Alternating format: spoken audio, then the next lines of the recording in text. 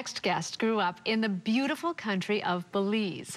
Her grandfather opened a small store in Belize City in 1955, which soon became a prominent supermarket and local institution known as Romax. Over the years, Tanya McNab's family collected several authentic Belizean recipes, many of which ended up in her book, Flavors of Belize, the cookbook.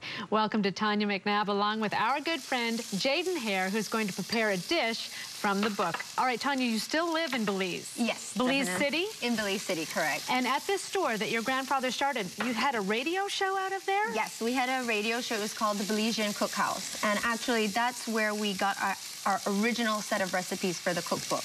Now, it changed over the while we were working on the book, different ideas. We got a lot of contributions from chefs. And so while we started there, it didn't exactly end with all those recipes, but definitely was the starting point for our cookbook. How would you describe Belizean cuisine?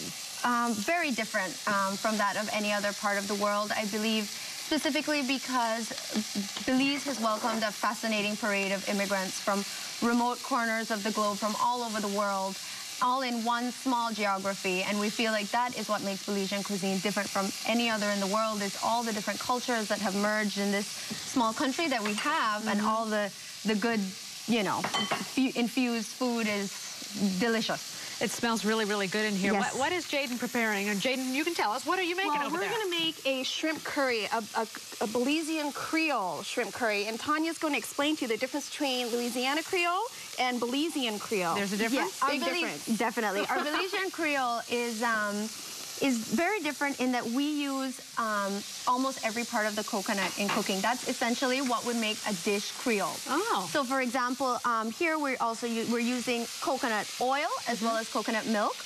And as a side dish, which Jaden has also prepared for us, we did a coconut white rice. We also have a lot of different recipes in the cookbook that uses coconut. Our coconut pie. We have a Creole bread that is actually named that way because of the use of coconut milk in the recipe. And so the use of coconut is what makes our dishes essentially Creole. Okay, now, Jaden, you have a tip, though, for buying coconut, right? Yes, this is coconut milk. And the tip that I have for you is how to tell good quality coconut milk is to shake the can.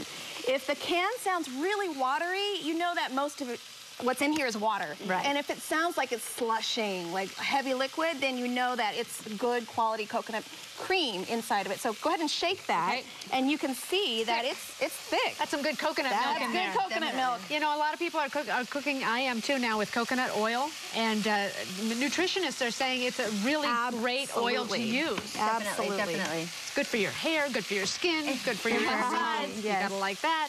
So I remember, you know, years ago, people would say, I'm going to Belize, and it was like this exotic land that very few people were traveling to, and now every second person I know is saying, I'm going to Belize. Definitely. The tourism industry has really grown over the years, and it is our main industry in Belize. So we see visitors from all over the world. You know, some of them come back, some of them, you know, some just come for a day on a cruise ship, some come for a week. And some never leave, right? And some never leave. That's the reason we have all these great cultures in Belize, because many people came and they never left. They love Belize, and they stayed there for various different reasons.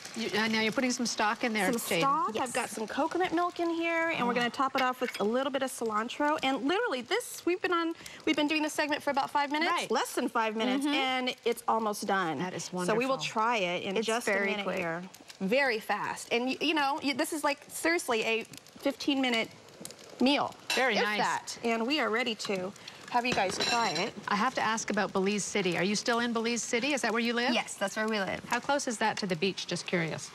Everywhere in Belize is very easy to get to. So it could be like a 15-minute car ride, sorry, a 15-minute plane ride, or, you know, all that sort of stuff. So, or a boat ride. Okay, I've got to try this. Very easy, yes. I've got to try some of this right here. Delicious. So this is the Creole Belize style. It's our coconut curry. There's cardamom, there's curry powder in it, and it's just incredibly different than anything that you've ever tasted. Incredibly, incredibly fragrant. Delicious. Flavors of Belize, the cookbook.